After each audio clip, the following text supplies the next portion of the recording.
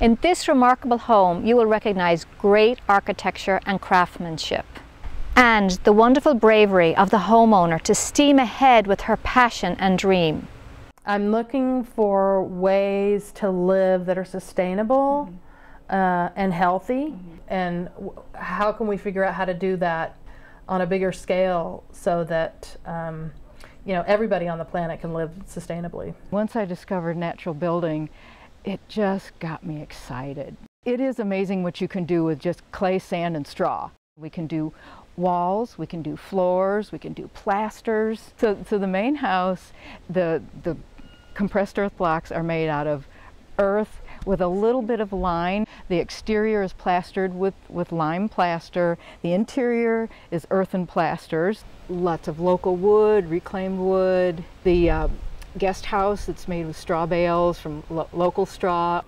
I know when I walk into your home, for me, I feel peace and calm and tranquility, and I feel that's just from the natural products that you've used. Visitors never want to leave there, and that's a comment they say about there. I feel so peaceful here. I wish everybody could feel the peace and tranquility from this home, and I think it would change lots of people's minds, or open their minds maybe to a new way of building.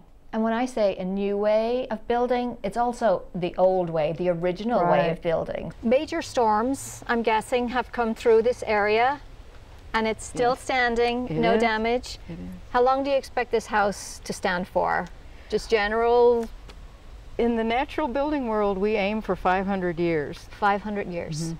So you are helping the environment. You are working towards a better planet, reducing the effects of climate change by building homes like this.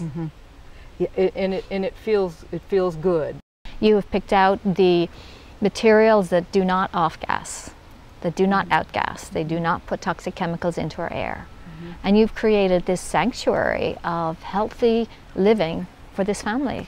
If they're happy and healthy because of what I've done, I'm really happy. Thanks to Gail and Becky's passion for our health, for the environment, and for the planet. Let's build more houses of natural materials and natural beauties.